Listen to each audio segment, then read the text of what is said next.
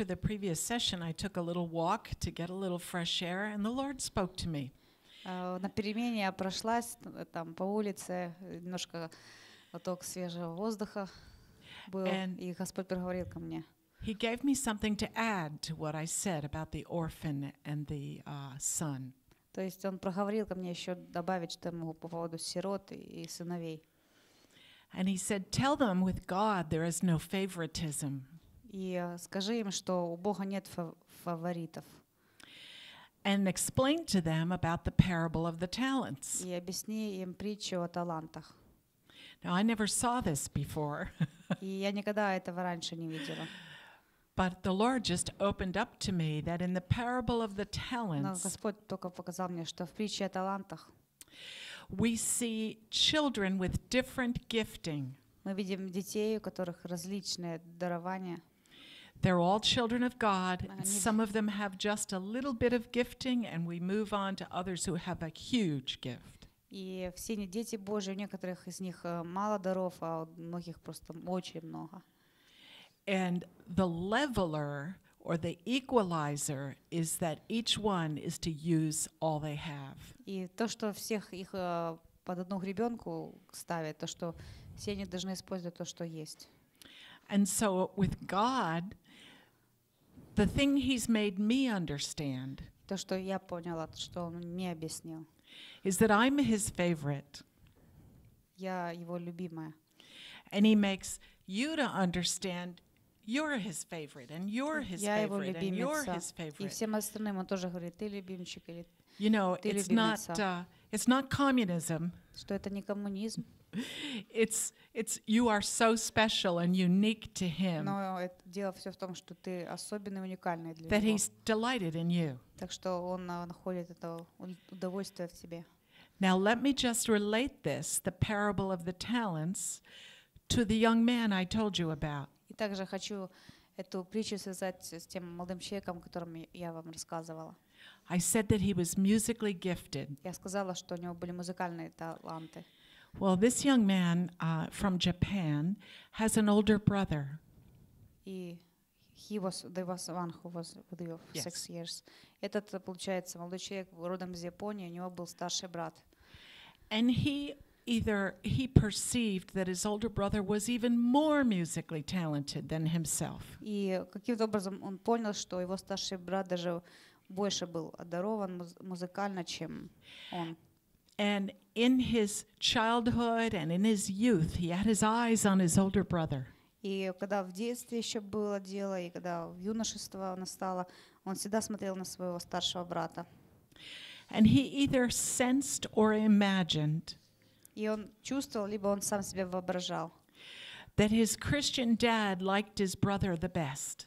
что его христианский отец, или отец, который христианин, больше любил его старшего брата. I don't know if it was true or not. Не знаю, было ли это правда или неправда. But comparing was at the root of his damage. Но вот это сравнение постоянно друг с другими, это было основанием его падения. So I think the Lord wants us to just celebrate today. Я думаю, что Господь хочет, чтобы мы просто расслабились и праздновали. The fact that He made us differently gifted. Тот факт, что Он нас создал с разными талантами.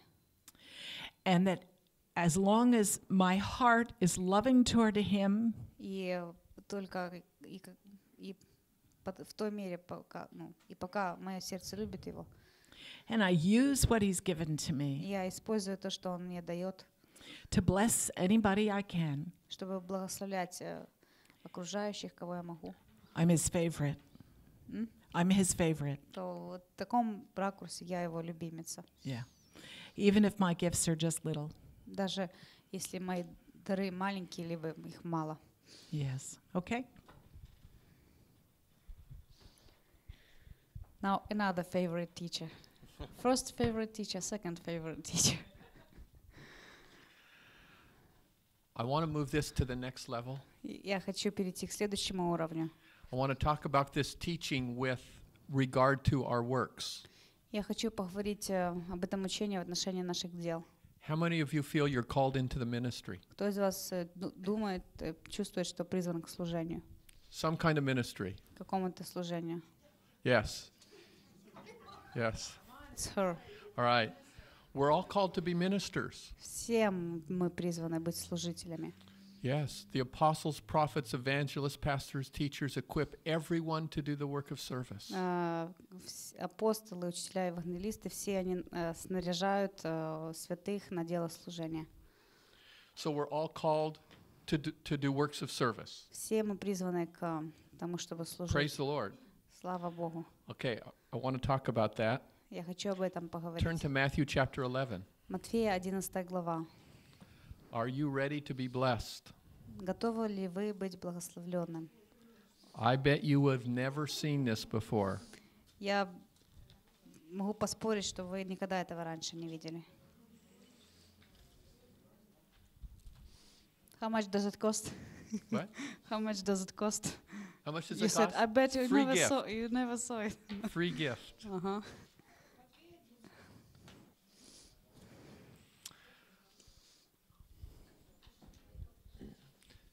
This is a teaching of Jesus that we're very familiar with. Это учение Иисуса, которое мы все знаем хорошо. But I want to give you a meaning of it that is very important. Но я хочу поговорить о значении, смысле, которое очень важно. Would you read Matthew 11:28 to 30? 28:30. «Придите ко мне, все труждающиеся и обремененные, я успокою вас. Возьмите иго мое на себя и научитесь от меня, ибо я кроток и смирен сердцем, и найдете покой душам вашим, ибо иго мое благо и бремя мое легко». Da? Да? Yes? Amen. Bless you.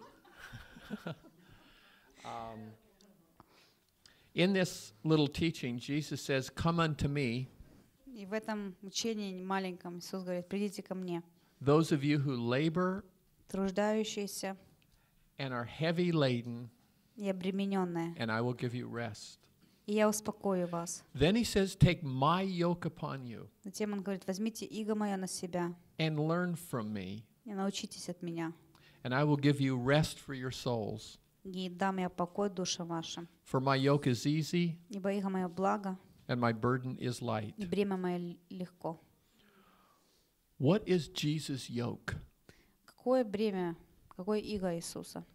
What is he saying that we are to learn from him? Чему мы должны научиться от Него? Did you ever think about it? Вы думали об этом?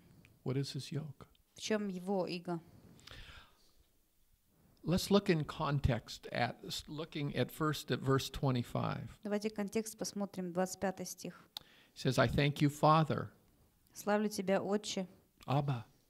Абба. So in context, he's talking about Abba. В контексте он обращается к Абба, Verse Отцу. 26, even so, Abba. Потом в 26 стихе снова: «Ей, Отче». Verse 27, В all 27 things стихе, have been delivered to me by my Father. в 27 «Все передано мне Отцом моим». And no one knows the Son except the Father. Никто не знает Сына, кроме Отца. Nor does anyone know the Father except the Son. И Отца не знает никто, кроме Сына. It's all about Father and Son. Весь смысл в взаимоотношениях Отца и Сына. You see, Jesus came as a son. Видите, Иисус пришел как Сын, He's God. Он Бог. Philippians 2 said he humbled himself И в Филиппийцам 2 говорится, Он смирил себя, and became a man, стал человеком, a son to his Father. сыном своего Отца. So the context here, Jesus is talking to his Father and relating as a son does to daddy. И в контексте Иисус здесь говорит об Отце и говорит как в отношениях Отца и Сына. In verse 28, В 28 стихе it says, labor. Come to me, all you who labor. говорит: «Придите ко мне, все труждающиеся». Labor means work. Труждающиеся — это работа. This is very interesting because you all know about the Septuagint. И это очень интересно. Вы все знаете о Септуагинте. The Septuagint was the Old Testament translated into Greek. Это перевод Ветхого Завета на греческий, It was originally written in Hebrew, который первоначально написан на иврите, but it was translated into Greek for the Greek-speaking и Jews затем переведен на греческий для грекоговорящих евреев, so that they could read the Old Testament. чтобы они смогли прочитать Ветхий Завет. You don't need to turn here, but if you're taking notes, write down Exodus chapter 5, verse 9. Можно отметить себе Исход 5, 5, Exodus 5:9. Chapter 5. 5:9. Исход 5:9. In Exodus 5:9 it Там- says this. Там говорится: Let more work be laid on the men that they may labor in it, and let them not regard false words. Maybe you want to read that. 5:9. Исход. Дать им больше работы, чтобы они работали и не занимались пустыми речами. Let the more work be laid on the men that they may labor. Is that what it says, Tatiana? Дать Okay. им больше работы, чтобы они работали. That word labor in Exodus is the same word Jesus used for labor here in Matthew И вот 11. эти два слова, вот эта работа и работа в Исходе, работа в Матфея, одинаковые слова. It's a picture of a laborer who's a servant to a master. Это картина, это образ этого работника, как раба. The children of Israel were slaves under Pharaoh. И израильтяне были рабами в And he said- Египте, фараона. You remember he said more bricks, less straw. Мо They were supposed to make more bricks as slaves. строй, как и вы помните, что фараон сделал. Больше камней делайте, но солому не давайте. And when we're a slave, we're under a taskmaster. И когда мы рабы, то у нас есть представник. And unfortunately, many of us Christians sometimes live like we're a slave, not a son. И, к сожалению, многие из нас, христиане, живут как рабы, а не сыновья. And the difference is that a slave operates under this system. И вот в чем разница, то, в какой системе живет раб. He has a fear of punishment У него есть страх наказания, перед And- наказанием. and the hope of reward. И у него есть надежда на вознаграждение. Fear of punishment and hope of reward. Страх наказания и надежда на вознаграждение. If I don't do anything wrong, I don't get punished. Если я ничего неправильно не сделаю, если все правильно, то меня не накажут. In fact, maybe if I work hard, I get some reward. Кроме того, если я больше приложу усилий, меня даже погладят по голове. That's kind of the way I was with my father. Вот таким в отношении с моим отцом. I was afraid of his harsh voice, Я боялся его строгого голоса so I was afraid of being punished. и потому боялся наказания. The trouble is when we live in that way, we become weary and tired. Но проблема в том, что когда мы так живем, это нас истощает, утомляет. We're always working to please our master. Всегда работаем для того, чтобы угодить нашему Господину. And Jesus was never working to please his master. И Иисус никогда не работал, чтобы угодить You and I don't have to своему work to please our Господу. master. И мы не должны работать, чтобы угодить Господину. My children do not have to work to please daddy. И мои дети не должны все делать, чтобы угодить Отцу. They do not live in fear of me. Они не живут со страхом передо мной, Have I ever боясь меня. do I ever discipline them? Yes. Дисциплинирую ли их? Да. But they don't fear me. Но они They're not afraid of me. не страшатся меня. And this is getting at what Jesus is speaking of here. И вот здесь об этом же говорит Иисус. In verse 28 he says, В 28 стихе. if you are heavy laden, Если вы обременены.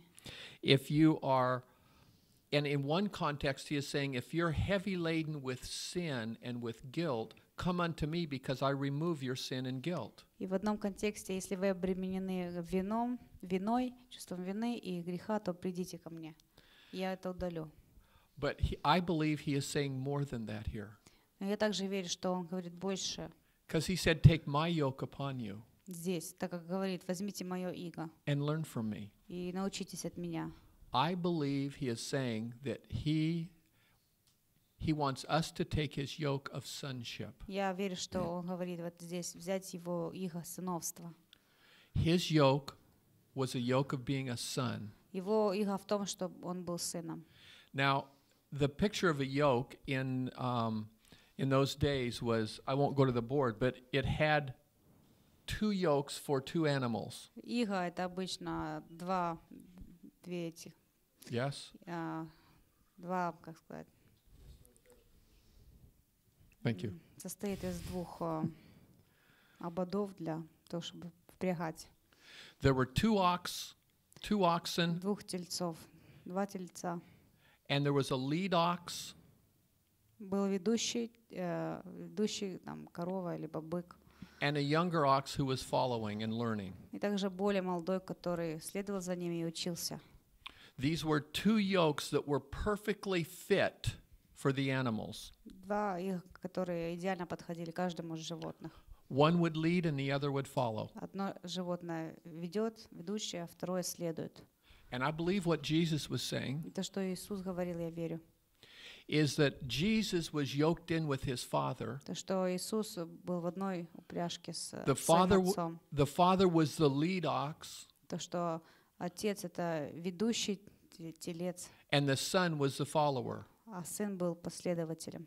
And when you're yoked in that way, И когда вы так впряжены, the lead ox is doing most of the work. то ведущий телец в основную работу на себя He is- возлагает. He is carrying all the weight. Он весь груз на себя берет.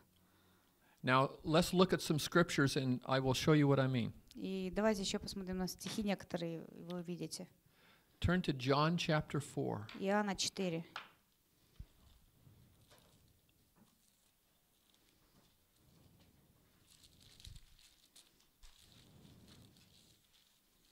John 4:34.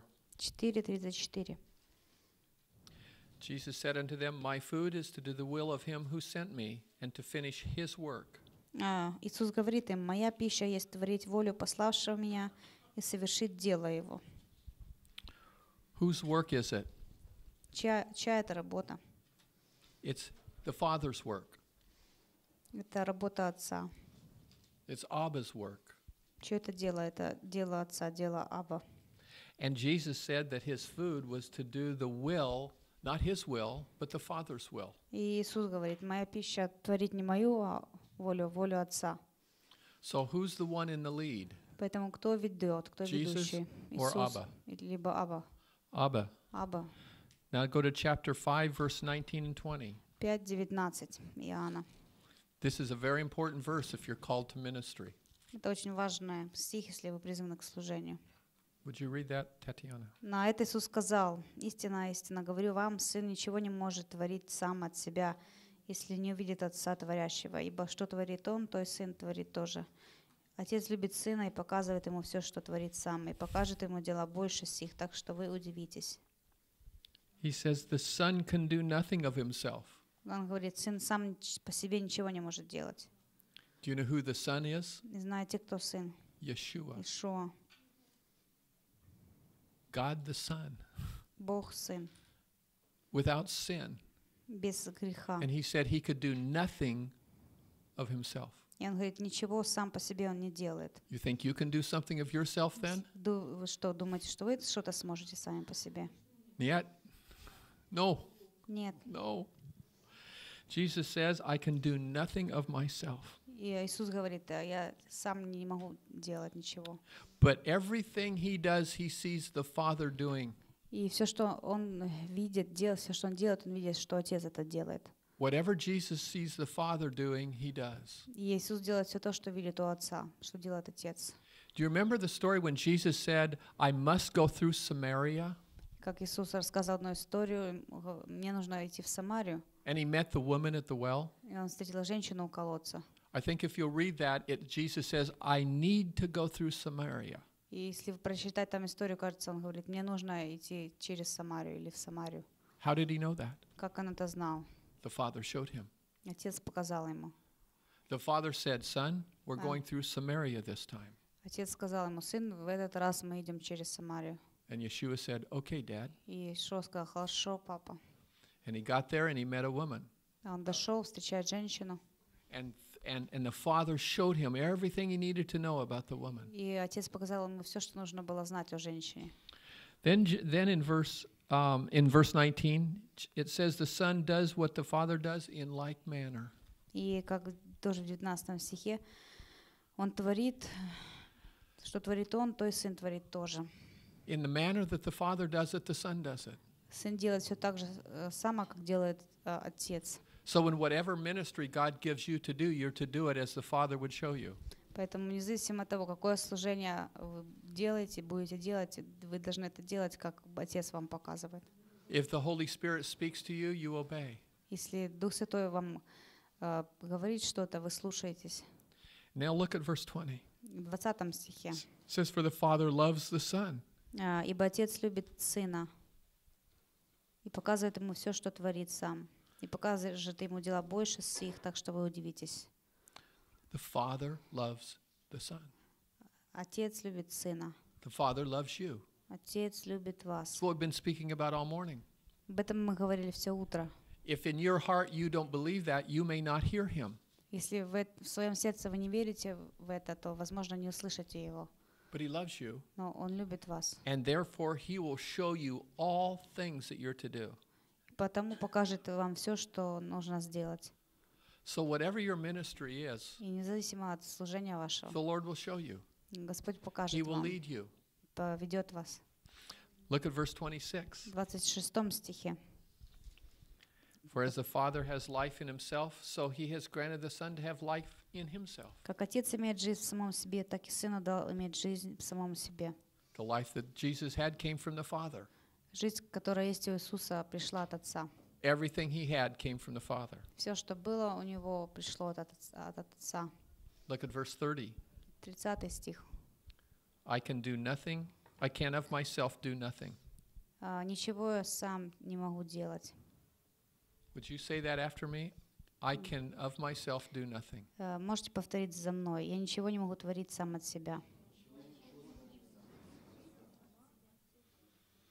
Then He says, as I hear, I judge. Потом он говорит, как слышу, так и сужу.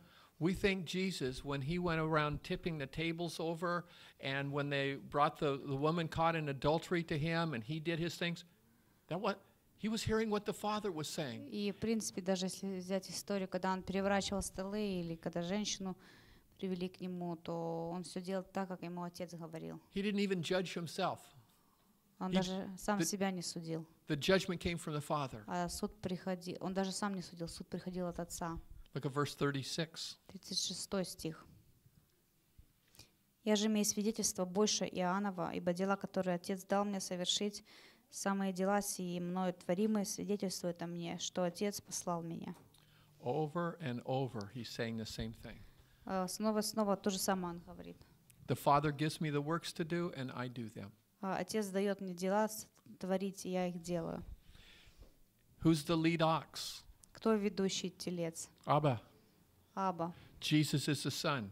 Иисус есть Сын. And He said, take my yoke upon you, И Он говорит, возьмите иго мое, because my burden is light. потому что иго мое My легко. load is easy. Иго легко, бремя легко. Why? Почему? Because He's carrying the load. Who? Father. Father. Потому что Отец весь груз взял на He's себя. carrying the load. Всю тяжесть несет, тянет. We see in ministry so many people who become burned out, И вот мы очень много людей видим в служении, которые перегорают, tired. усталые. Barb and I have been that way. И мы с Барбарой тоже такими были. We felt like quitting. Мы чувствовали, что надо уже все So оставить. tired. Так устали. So many problems. Так много проблем. And Jesus is saying, if you're working that way, come to me. И Иисус говорит, что если у вас такая ситуация, придите ко мне And take my yoke of sonship upon you. и возьмите мое иго сыновства на себя. Let me carry the weight. Позвольте мне нести Let me lead всю you. тяжесть. Let me lead you. Let me tell you what to say. Позвольте мне вести вас, позвольте мне говорить, сказать, что нужно говорить. If you need to pray for healing for someone, I will heal them, not you. Если нужно молиться за исцеление о ком-то, то я исцелю их, а не вы. He wants us to yield to Him Он хочет, чтобы мы капитулировали перед Ним. and not carry the responsibility or the weight ourselves. И чтобы не несли всю ответственность и весь груз сами. John chapter 7, verse 16. Иоанна 7:16. Иисус, отвечая им, сказал: «Мое учение не мое, но пославшего меня».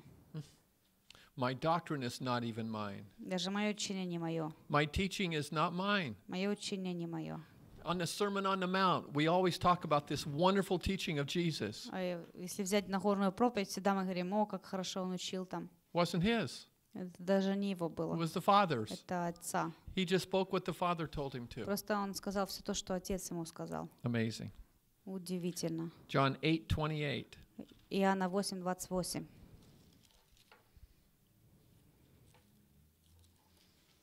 Итак, Иисус сказал им, когда вознесете Сына Человеческого, тогда узнаете, что это я, и что ничего не делаю от себя. Но как научил меня Отец мой, так и говорю. Again, same Снова thing. то же самое. Then look at verse 29. Затем в 29 стихе. And he who sent me is with me. «Пославший меня есть со мною.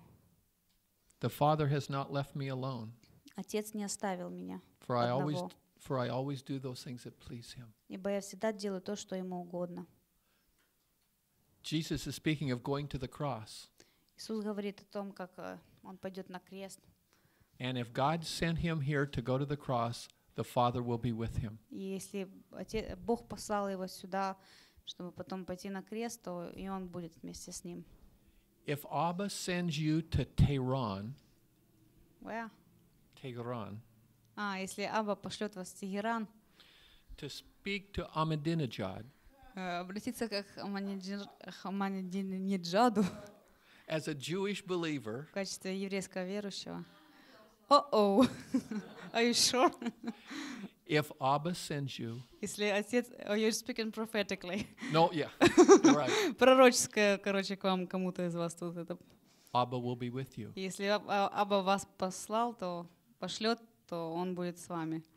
No matter where you go Независимо от того, куда вы пойдете and what happens to you, и что с вами произойдет, if Abba goes with you, если Абба пойдет с вами, he will be with you. то он будет с вами. Don't go without him sending you. Не идите без того, чтобы он вас не послал. Do not decide to go to speak to Ahmadinejad unless the Lord tells you. И не решите говорить с Ахмадинеджадом сами по себе, хотя вам Бог этого не говорил. But if he tells you, Если он скажет вам, go идите and speak what he tells you to speak. и говорите ему то, что он скажет вам сказать. Okay? Шею сразу подготовьте. And Chapter prepare your neck. Yes. Cut it off.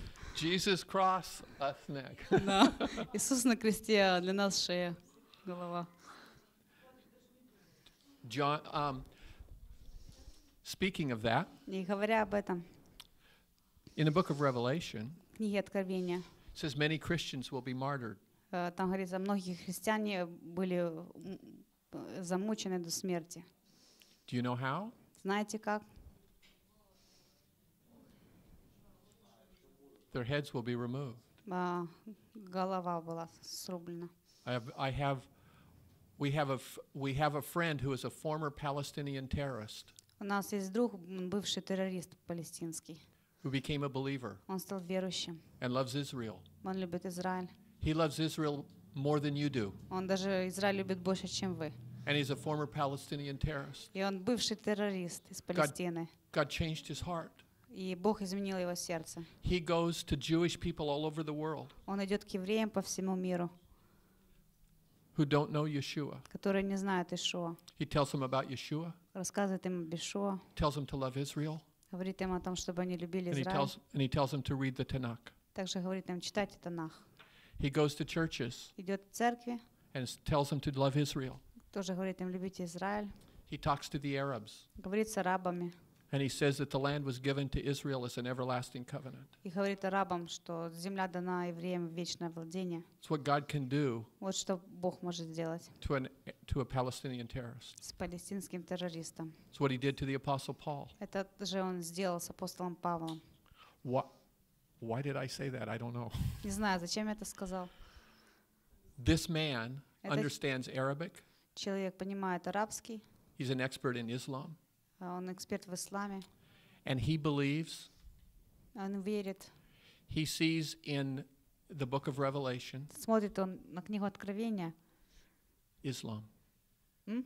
Islam. Вот he sees. He sees the great enemy of the church in the last days is Islam. И в книге Откровения он видит ислам.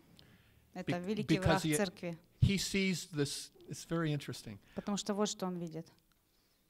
Jewish believers see the scripture with amazing depth because they understand their Jewish roots. Интересно, евреи очень по-другому смотрят на Писание, потому что они смотрят с еврейской глубиной на Писание. This man, because he's an expert in Islam, А этот человек, мужчина, потому sees что он insights into the scriptures эксперт в исламе, он видит тоже откровения в because he Писании. understands Islamic symbols, Поскольку он понимает символы ислама, thinking, мышление and he мусульман. has insights we don't have. И у него есть откровения, которых у нас нет. I say that just to say Это просто я сказал, that some Christians in the last days что некоторые христиане в последнее время will lose their lives потеряют свою жизнь. Как бы придется расплатиться жизнью for the sake of the gospel. ради Евангелия. It might be some of us. Возможно, это будут некоторые из нас. If it ever is, Если так и будет, remember this passage. помните этот отрывок.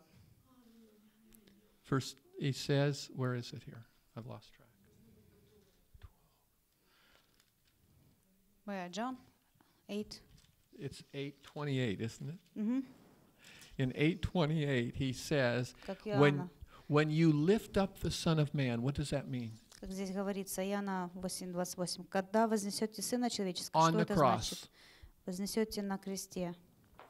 When you crucify me, Когда вы распнете меня, then you will know that I am He. тогда узнаете, что это я. I am Я есть. Yahweh. Я есть Яхве. And verse 29, and He who sent me is with me. И 29. Пославший меня есть со мною. Abba was with the Son, Абба был вместе с Сыном. and you will not be alone. И вы не будете одни. Paul was not alone in prison. Павел не был одним в тюрьме. You and I are not alone today. И вы и я тоже не одни, не одиноки. That's the beauty of knowing that you're a son and a daughter. Вот в чем красота познания того, что Abba вы will сын, always be with дочь, you. что Абба всегда будет вместе с вами. Amen. Аминь. Chapter 12, verse 49. 12:45 Иоанна. 29? Chapter 12, verse 49. 49 and 50. 12:49, 50. «Ибо я говорил не от себя, но пославший меня Отец. Он дал мне заповедь, что сказать и что говорить. Я знаю, что заповедь Его есть жизнь вечная. И так, что я говорю, как сказал мне Отец». Yeshua would only speak what the Father told him. Ишуа говорил только то, что Отец ему говорил говорить. He would only do what the Father told him. И он только делал то, что Отец ему говорил делать. Chapter 14, verse 10. 14:10. «Разве ты не веришь, что я в Отце, Отец во мне? Слова, которые говорю я, говорю не от себя. Отец, пребывающий во мне, Он творит дела».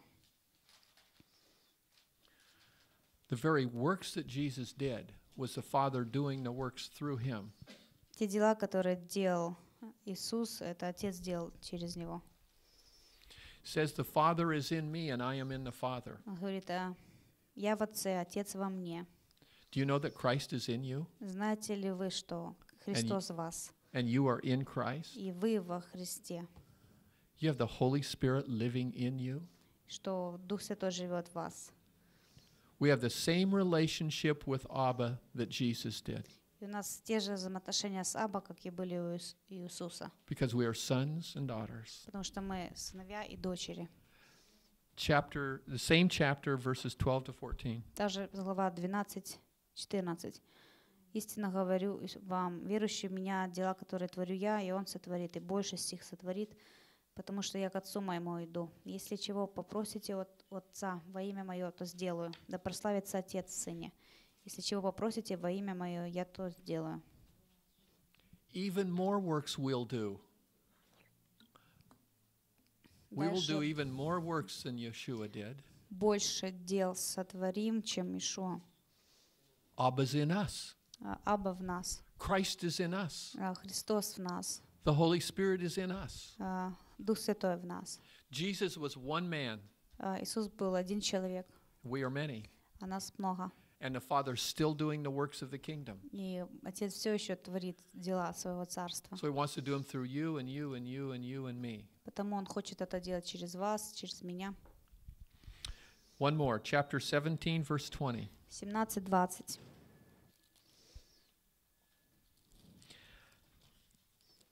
Не о них же только молю, но и о верующих в меня по слову их. Actually, go all the way to the end of the chapter, И to до конца 26. Да будут все едино, как Ты, Отче. Во мне, и я в Тебе, так и они да будут в нас едино. Да уверует мир, что Ты послал меня. И слава, которую Ты дал мне, я дал им, да будут едино, как мы едино. Я в них, и Ты во мне, да будут совершенны воедино, и да познает мир, что Ты послал меня, возлюбил их, как возлюбил меня. Отче, которых Ты дал мне, хочу, чтобы там, где я, и они были со мною, да видят славу мою, которую Ты дал мне, потому что возлюбил меня прежде основания мира. Отче праведный, и мир Тебя не познал, а я познал Тебя, и сии познали, что Ты послал меня. И я открыл им имя Твое, и открою, да любовь, которую Ты возлюбил меня, в них будет, и я в них. Him in us and us in Him. Он в нас, и мы в нем. Look at the last verse. Последний стих. Jesus prayed and said, "Let the love with which, Father, you love me, the Son, may that be in them and I in them." И он говорит о том, что пусть та любовь, которую Ты возлюбил, The same love, возлюбил меня, да будет такая же любовь в них, и я в них. the same love the Father loved Jesus with, He loves you with. С такой же любовью, с которой Отец возлюбил Иисуса, с такой же любовью Он возлюбил вас. What an amazing privilege. Какое это просто привилегия большая. Oh my goodness. And I went through all of these verses, even though they all say the same thing. И я все эти стихи прочитал, хотя, в принципе, говорят об одном и том же, To make one point. чтобы сказать пару слов. This subject is overwhelming in Scripture. This. The subject of Father, Son is overwhelming. Эта тема Отца, Сына, Сына, Отца очень сильная в Писании. We'll take a short break and we'll come back. Давайте сделаем перерыв, возвратимся.